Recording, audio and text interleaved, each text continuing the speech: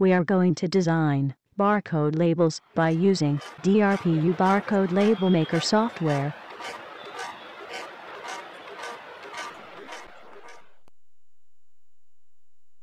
In purpose, go to Barcode Designing view.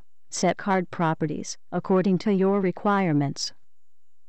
Select Barcode from Drawing Tools. Double-click on Barcode. Select Barcode font. Type barcode value, header, and footer.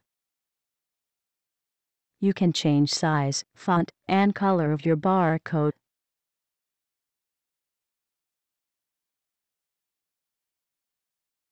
Similarly, you can set another barcode on card.